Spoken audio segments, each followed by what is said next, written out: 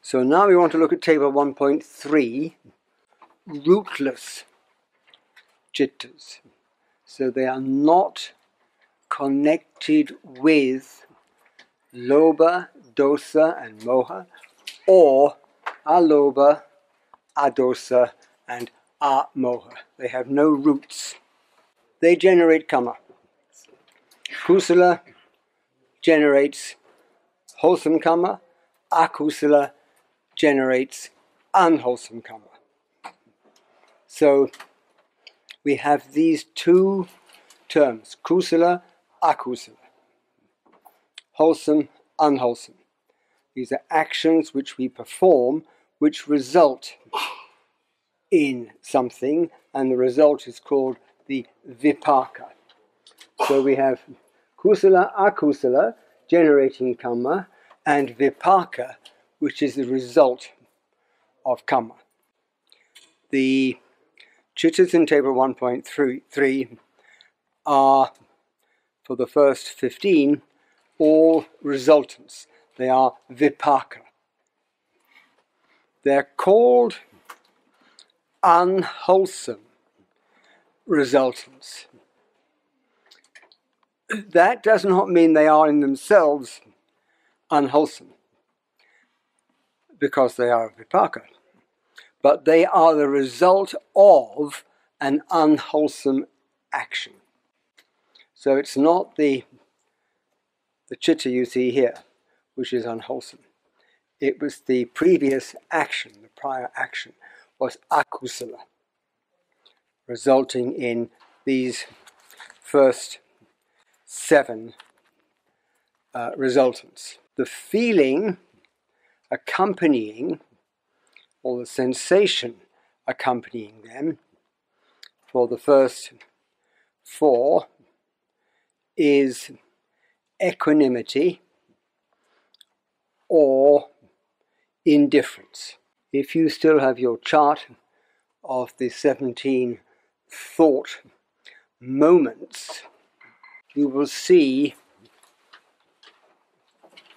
we had at thought moment number 5 kinds of citta connected with the senses. So there was eye consciousness, ear consciousness, nose consciousness, and tongue consciousness. When the appropriate sense door, like the eye, comes into contact with a suitable object, this causes eye consciousness to arise.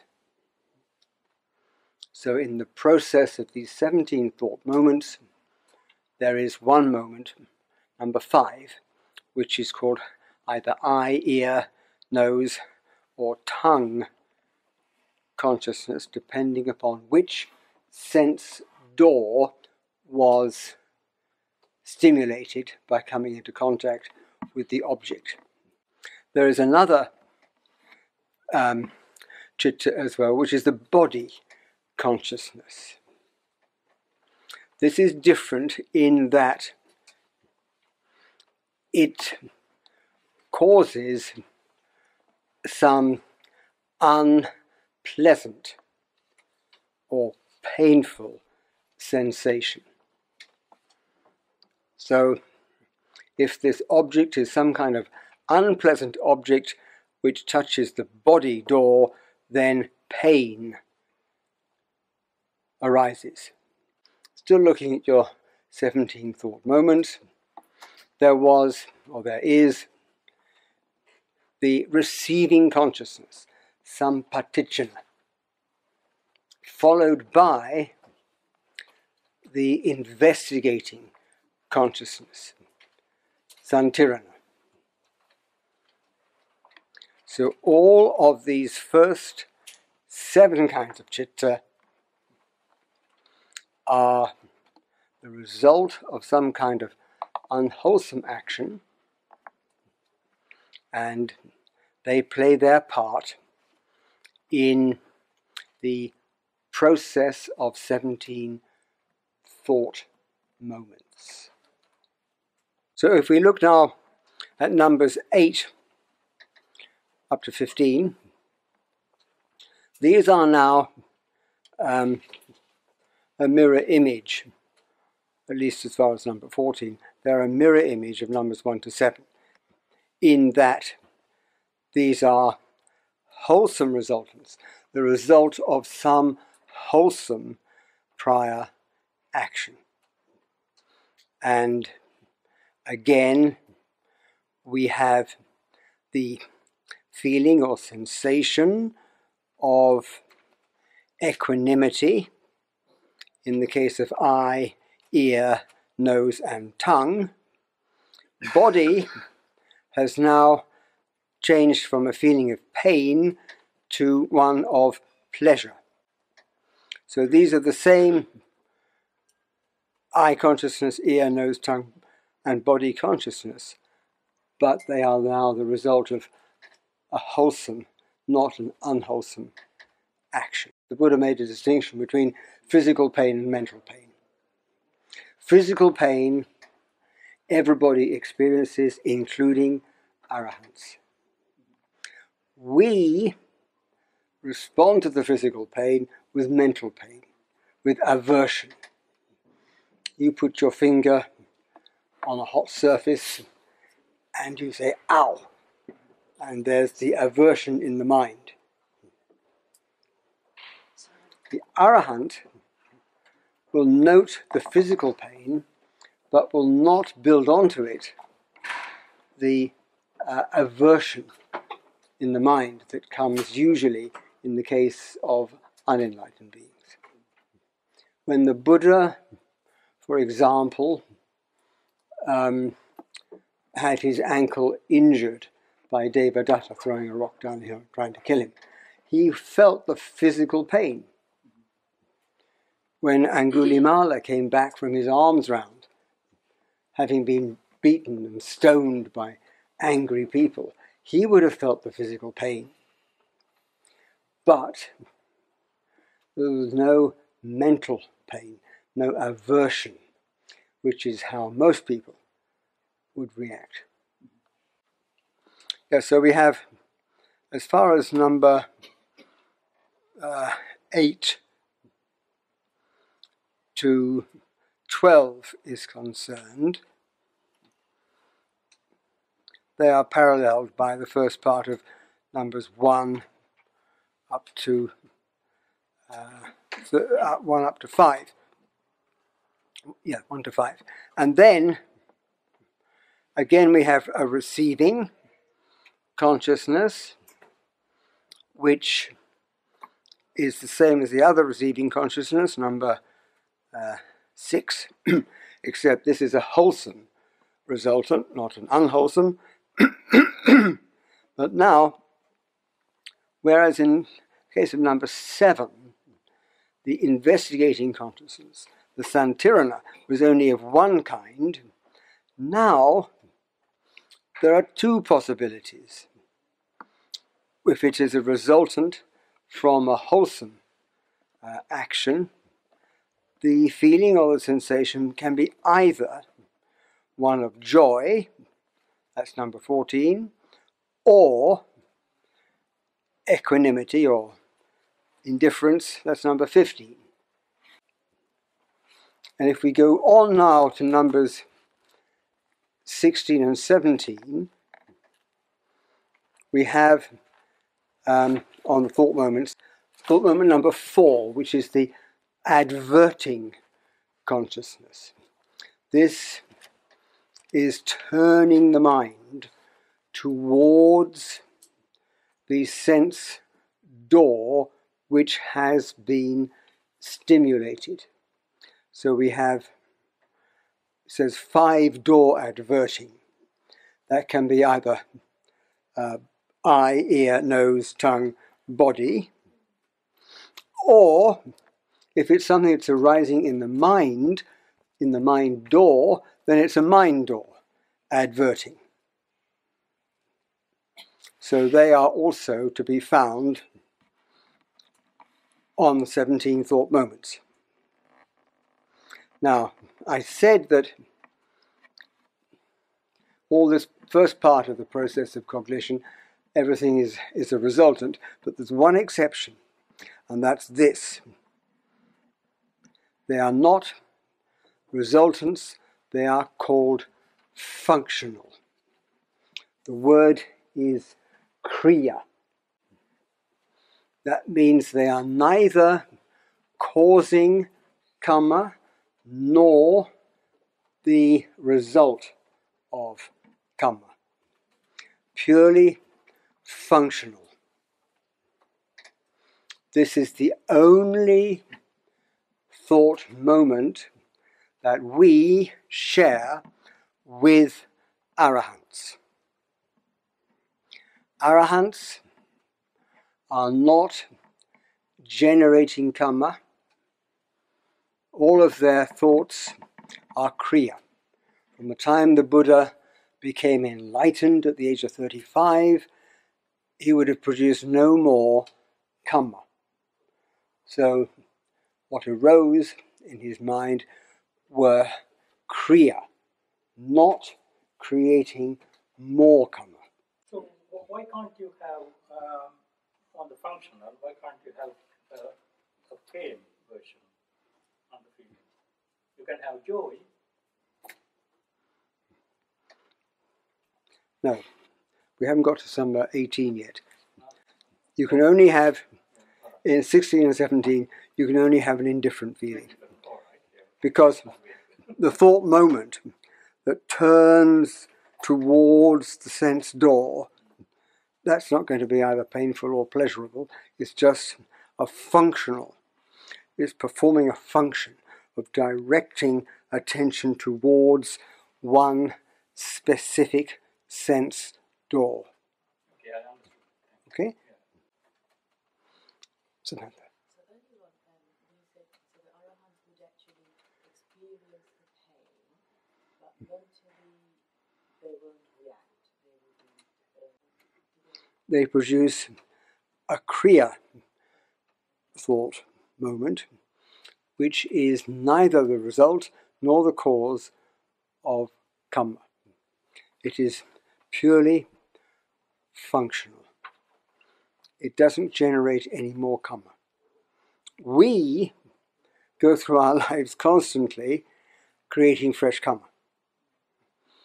The arahant doesn't do that. The arahant will have to still receive the vipakas, the results of previous actions. But he doesn't generate any more karma. So the fact that the Buddha's ankle got injured, he said, was a vipaka. He had been in a dispute concerning, I think, an inheritance with members of his family in a previous life. So he had to receive the result of that injury to his ankle. But whereas you and me, we would then react with aversion, the Buddha could simply observe with equanimity. And so that is a kriya action. It doesn't produce any more karma. And then we have number 18, slightly curious, a smile producing citta. This is found only in arahants. And it is with reference to all the phenomena in the sense sphere, which we might react to with desire, because we like it, but the arahant does not generate feelings of attachment and desire. He just smiles. So this is called hasitupada. This is found only in the mind of the Arahant.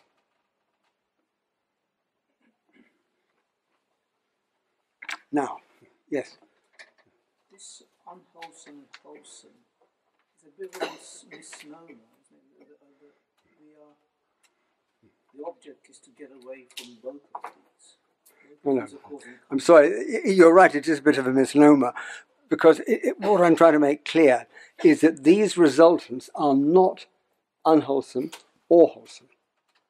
They are the results of an action previously which was wholesome or unwholesome. So it's the previous action which is classified as either kusala or akusala. But the resultant, the vipaka, doesn't get divided into either wholesome or unwholesome. Right. Now, in case you're thinking perhaps you are beginning to understand all this, the top says consciousness, Citta. And I have previously told you, Citta can be subdivided into 89 kinds. So, the first level of subdivision is the plane. And we have consciousness of the plane of sense desire, or kama vachara citta. Then consciousness of the plane of form, rupa vachara citta. Consciousness of the formless realm or plane, arupa vachara citta. If you go back to your 31 planes of existence, or you go back to the chart 1.8, you will find Citta there is also subdivided into sense sphere, or sense desire, form sphere, and then formless sphere. If you go down now onto the first subdivision, the consciousness of the plane of sense desire, you will see that is divided into akusala, or bad, ahetuka, or rootless, and then sobana, or beautiful.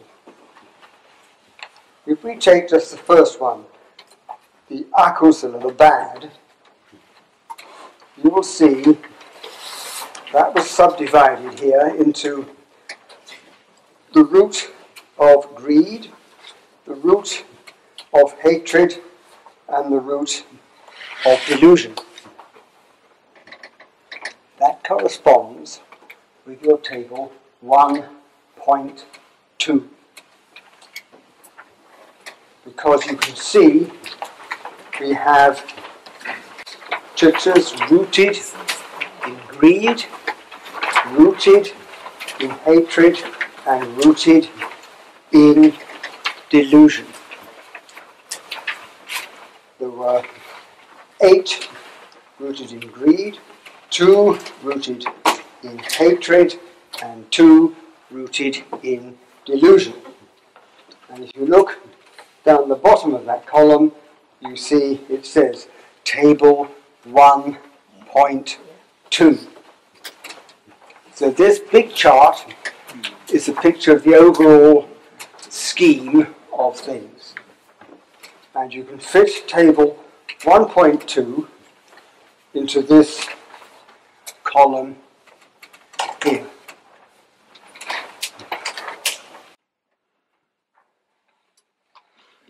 Okay, so now we can turn to table 1.4. These are called beautiful, and these produce good qualities.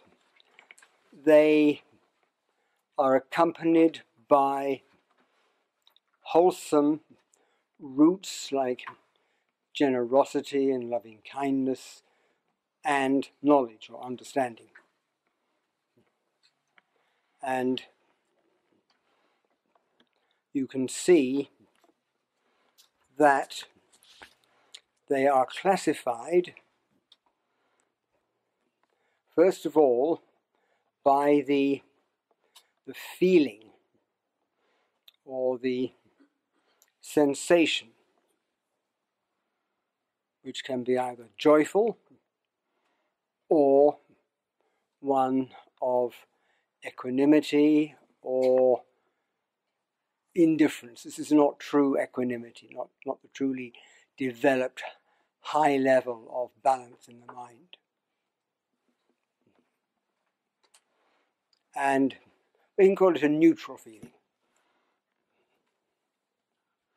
associated with knowledge or dissociated from knowledge. Knowledge is wisdom.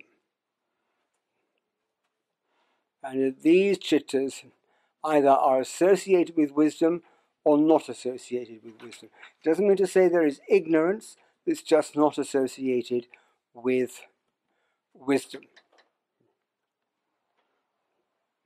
And again, we have prompted and not prompted. And there are now 8 kinds of these chittas.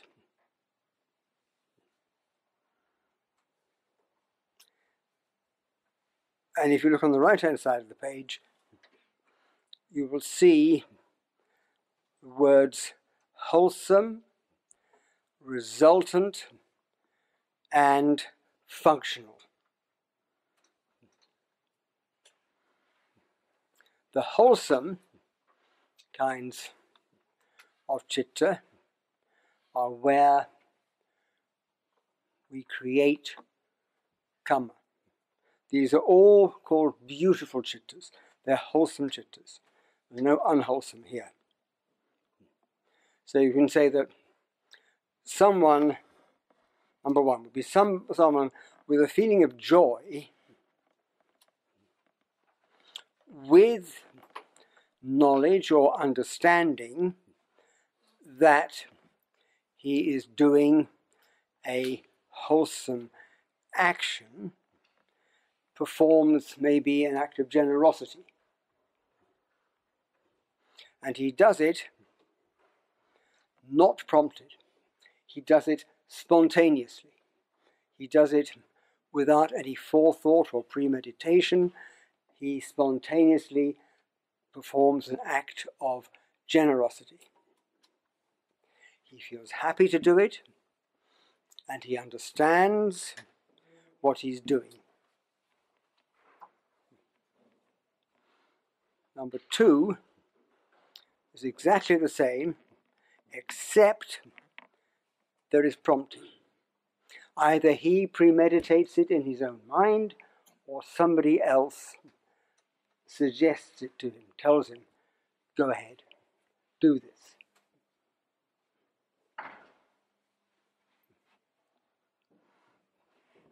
Number 3 is like number 1, except there is no understanding that he is performing a wholesome deed. An example of that would be a child joyfully pays respect to a monk. He doesn't know why he does this. He's got no understanding, just copying his parent. So in that case, he feels happy to do it, but he doesn't really understand why he's doing it, but he does it spontaneously, without having to be told to do it. He just copies his parent. Yes, but they would not understand, in the Buddhist sense, what they're doing. They may still perform an act of generosity, but they would not have the Buddhist understanding. Because the intention is not there.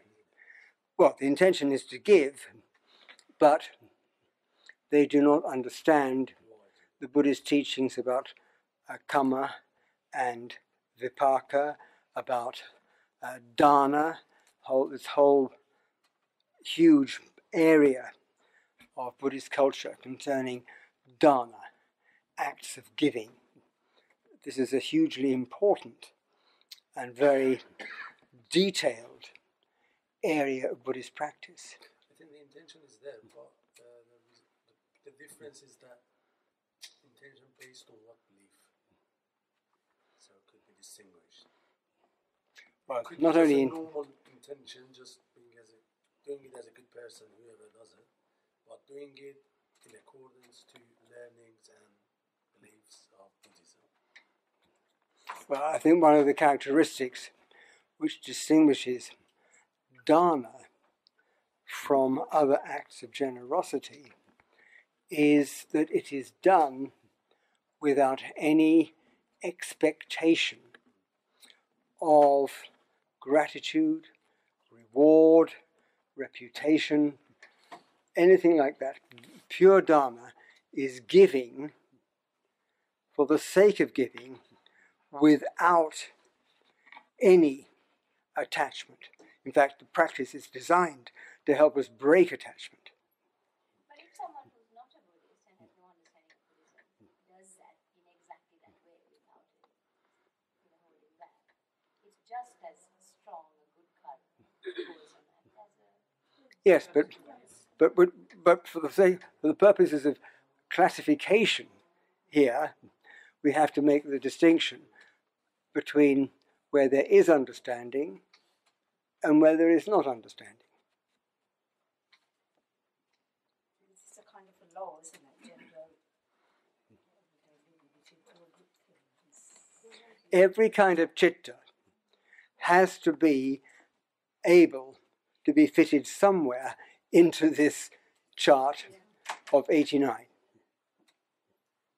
So if it's not going to go into this particular slot, it's got to go into that one. If it's not going there, it's got to go there. There's got to be a pigeonhole for every single kind of citta.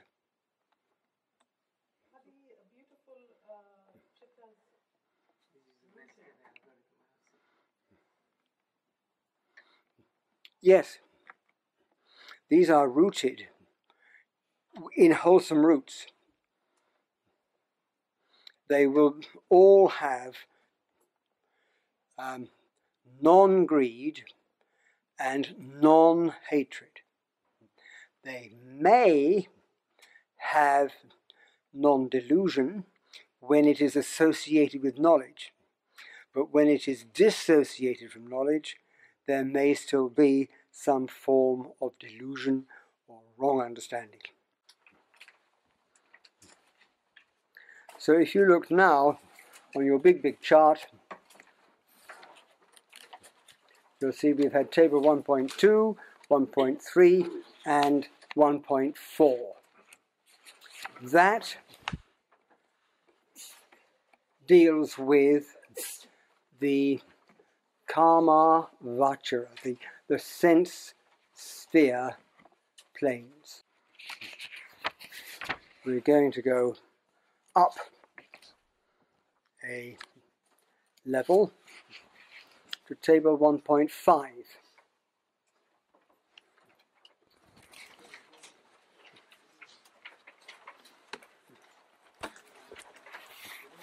This is fine material sphere, Chittas. If you have your chart of 31 planes of existence, these are shown as fine material. That is numbers 16 to 28, I think it is. So 1.5,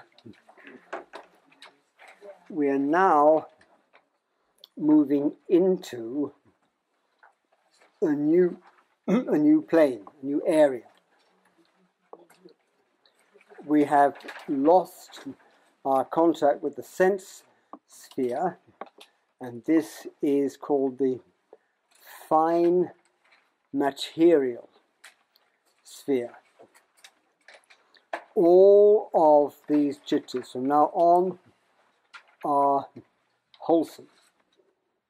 They all have good roots, the roots of our lobha, our dosa, and our moha.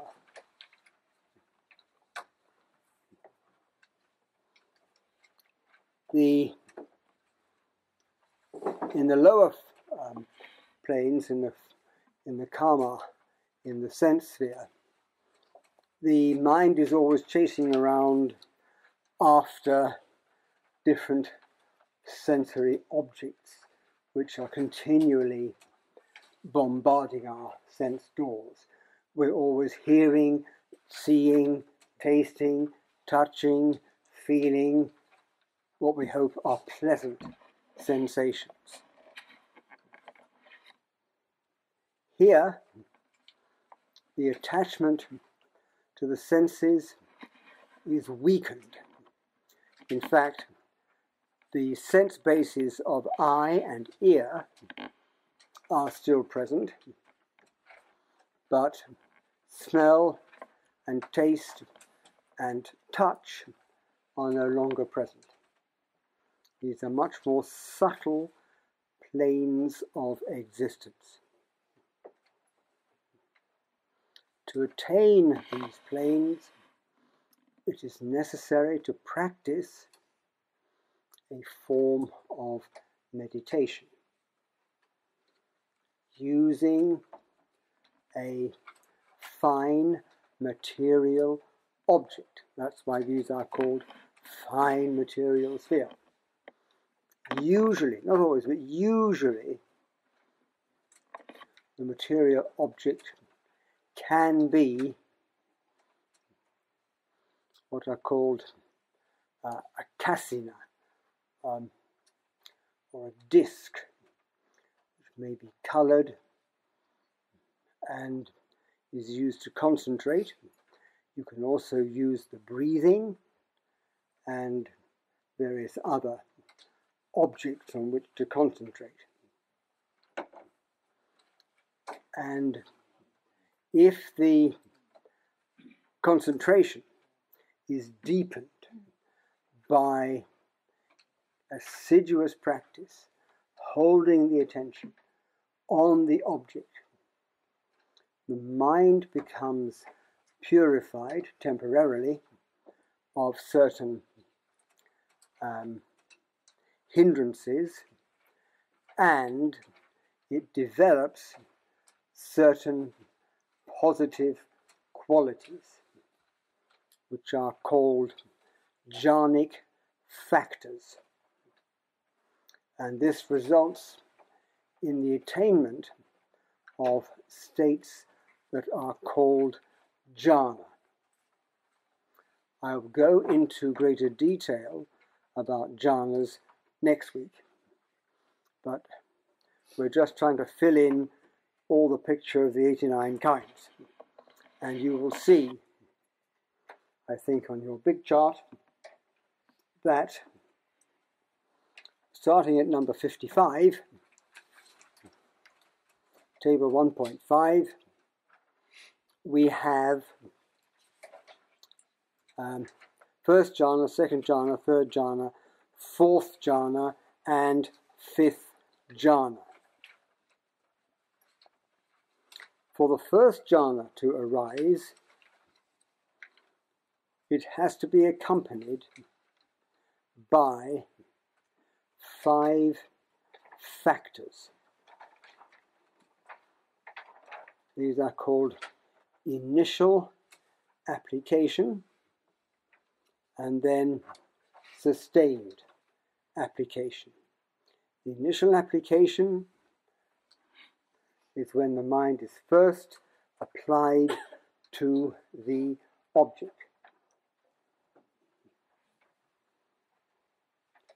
Then this has to be sustained by further effort.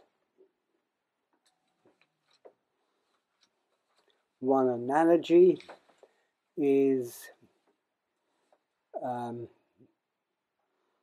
bee landing on a flower. That is the initial contact with the flower. Now he starts to explore the flower. Where exactly is this nectar that he wants? So that is the sustained activity.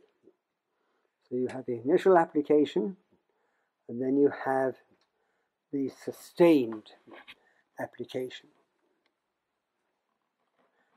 This is accompanied by a quality here called zest, or joy, piti, P-I-T-I. Piti is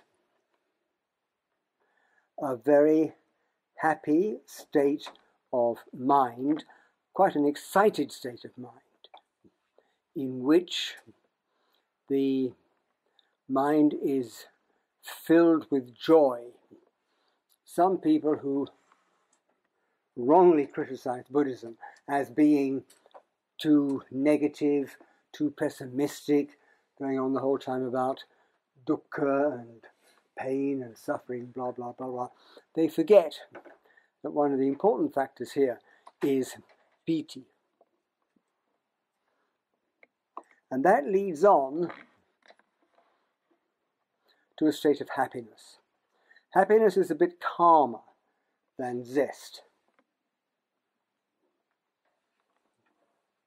And then from there, or in addition, the mind becomes concentrated on one point or one object. So when all these 5 factors are present, we can call that the first jhanic state.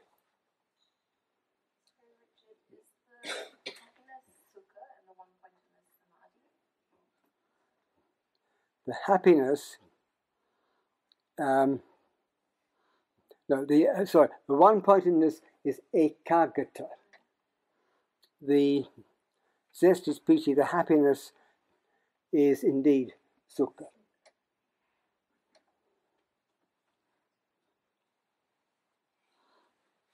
Now, if the meditator continues this practice, as he sustains the practice, it is not necessary any longer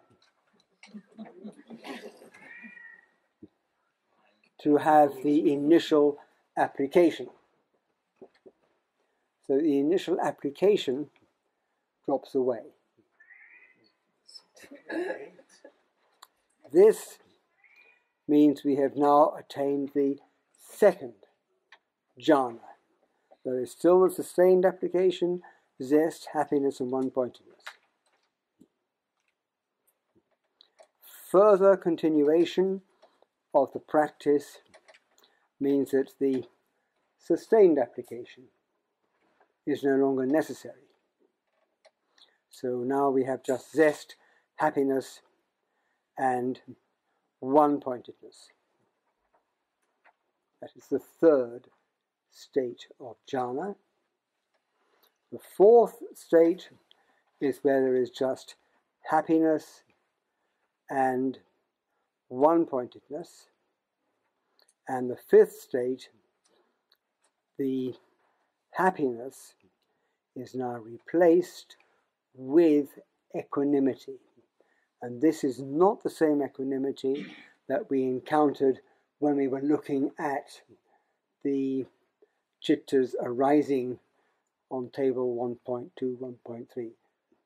This is a highly developed state of poise in the mind, whereby it is able to keep a balanced state of mind, not veering towards any kind of attachment or any kind of aversion.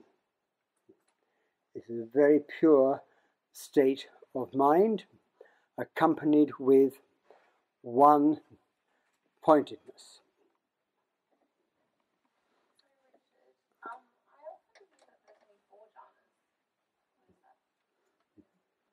There are two ways of classifying jhanas. In the Abhidhamma, we have 5 jhanas. In the suttas, it speaks of only 4 jhanas. The difference being that when the second jhana is attained, not only the initial application, but also the sustained application drop away. So now you need only 4 stages of jhana, not 5. So you can place your money, you take your choice, whether you want to follow the suttas or follow the Abhidhamma. Is it correct to say that right concentration, the 8th noble, the 8th factor in the noble eightfold path, is it correct to say that the 4 jhanas are the, when you say right concentration, is it the 4 jhanas?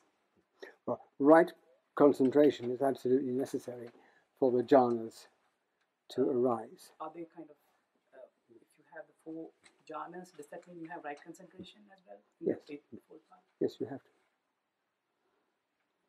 Now, just as we had with table 1.4, on the right-hand side of the chart, we have 3 columns: wholesome, resultant, and functional. Here too, we have wholesome. These are states of, of citta attained by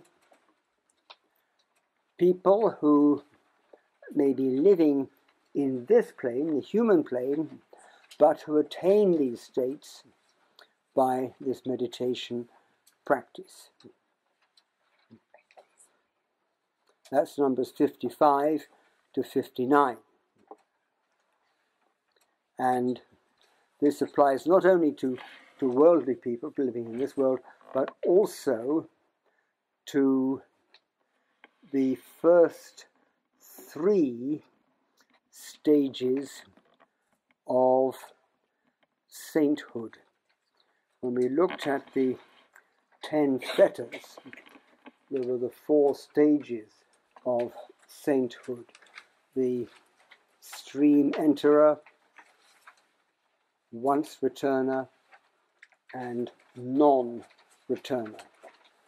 All these individuals can develop states of jhana, which will be classified as numbers 55 to 59.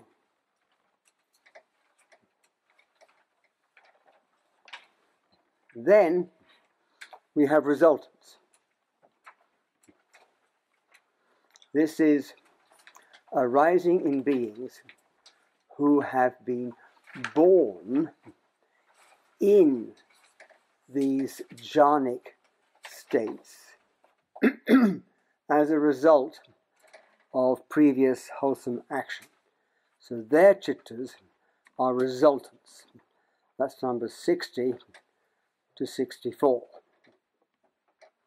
And then we have the arahants, whose chittas are purely functional or kriya. So that's number 65 to 69.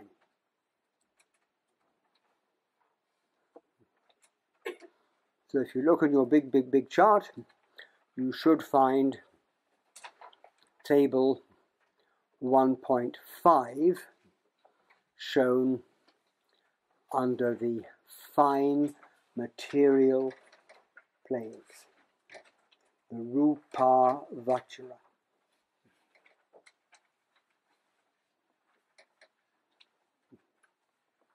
Everybody got that or not?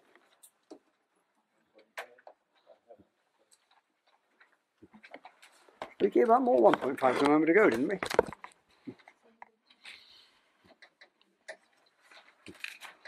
I haven't got any more 1.5s at the moment. We can photocopy for you afterwards. But you should find it on your big chart. You've got 1.5 there. That's the important thing.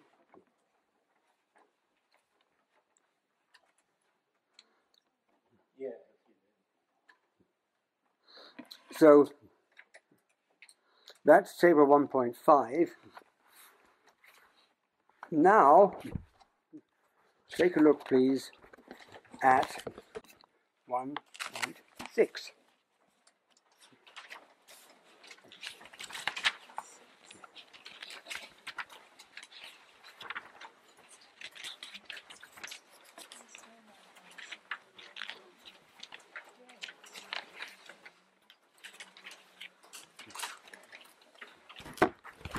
If you look on your chart of 31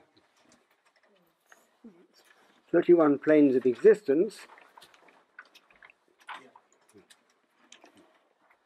you will see that the highest 4 are called formless. Here, all forms of matter have been transcended, and there is only the consciousness, the citta, and mental factors, cetasika. And these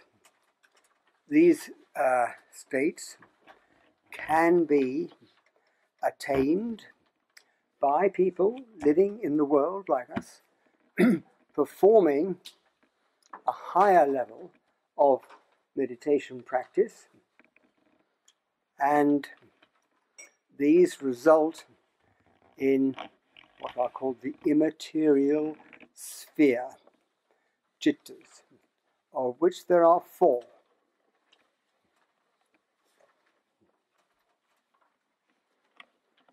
Again, they can be attained by people living in the human plane, and also by the stream enterers, once returners, and non-returners. And in the case of the first one, the base of infinite space, the meditator who was doing meditation in the lower forms of jhana, the fine material jhanas, whatever material object he had as his object of meditation, he removes that object out of the mind. And a point of light may appear, which he can then expand to an infinite degree. Hence we get the concept of space being infinite. So this is the first arupa jhana, first formless jhana, infinite space. Then he contemplates that the consciousness which is aware of the infinite space must itself also be infinite. So now we have the base of infinite consciousness.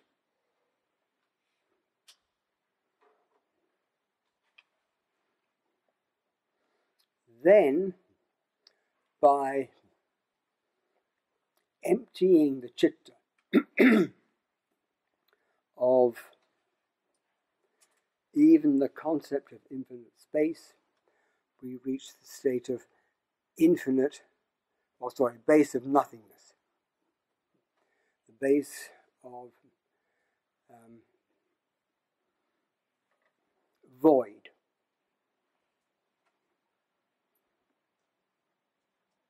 And lastly, the even more subtle state of jhana is the base of neither perception nor non-perception. This is now a state in which the citta has become so subtle, so pure, we cannot say if there is perception taking place or if there is no perception taking place. State of neither perception nor non-perception.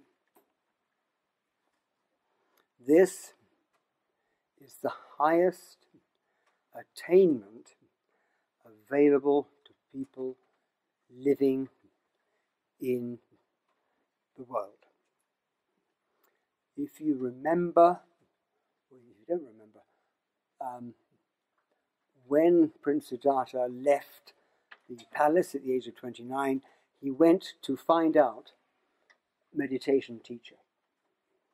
The first meditation teacher that he met with was called Alara Kalama. And Alara Kalama taught the attainment of this base of nothingness. And Siddhartha abandoned Alara Kalama. For what reason? Why did he not stay with Alara Kalama? Right. The attainment of this high level of jhana was very pleasant, but was not permanent. And Siddhartha was looking for permanent happiness, not temporary happiness. So that's when he went off, and then he met up with Uddaka Ramaputta. And that teaching resulted in the attainment of neither perception nor non-perception. And again, what did he do? He left him for the same reason. This attainment, very pleasant, very enjoyable, but not permanent. And that's when he struck off independently and, as we know, attained eventually the state of enlightenment. So you should find, again, on the right-hand side of the chart, the columns of wholesome, resultant, and functional. 70 to 73 are wholesome. That's attained by either worldly people or by those who are in the first 3 stages of sainthood. Beings who have been reborn in these high states can experience the same cittas as resultants. That's 74 to 77. And in the case of arahants, they're purely functional, 78 to 81. So now you should be able to slot table 1.6 into your big chart.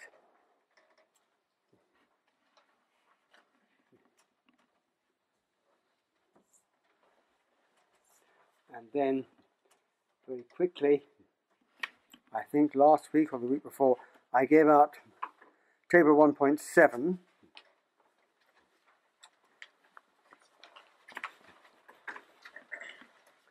which has 4 stages: the stream entry, once returner, non-returner, and the arahant.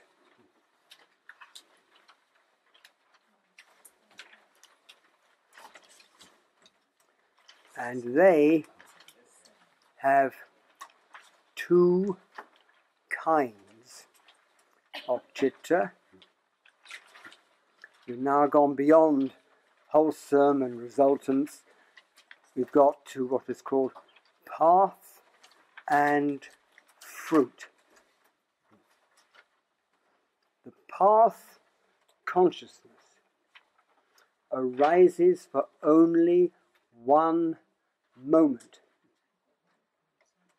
Its function is to clear away certain obstructions, certain fetters, which are obscuring the mind. That is its job. One thought moment only of path, called magga.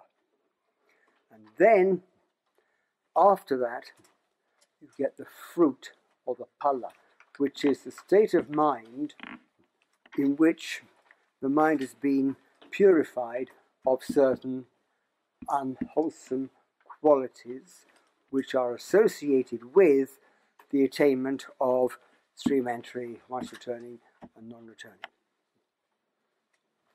That fruition consciousness can go on and on and on without limit until the next attainment is achieved. So the stream enterer becomes a once returner by number 83, the path consciousness arising, clearing away obstructions, and then continuing as the fruition until again the next state is attained, and so forth. And if you look at the bottom of the chart, right-hand column, we have got to number 89. So all of these various cittas, all these different tables, 1.2 up to 1.7, are fitted into the big chart, which gives you, hopefully, the overall picture. Can you get to the supramundane without having gone to the jhani stages? That's a good question. There are different points of view. The general opinion is that you have to attain the fine material sphere jhana. What was the first jhana? Using a fine material object. You do not have to attain the formless jhanas, the highest numbers, 28, 29, 30, 31. They are a kind of optional extra.